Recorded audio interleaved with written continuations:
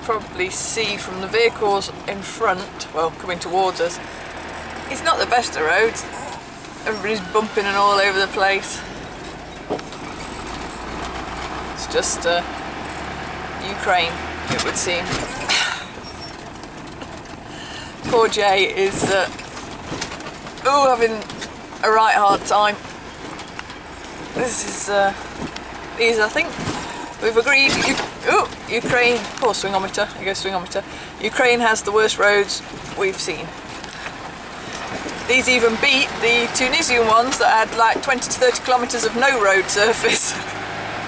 Because they're so deceptive. It goes for a little while, there's a lovely nice bit of tarmac, and then suddenly you're just onto stuff like this, and you just have to weave. There's no route through it. There's no route through it, it's just a mess. Oh, that's a very nice car. Over there. I don't know what make it is.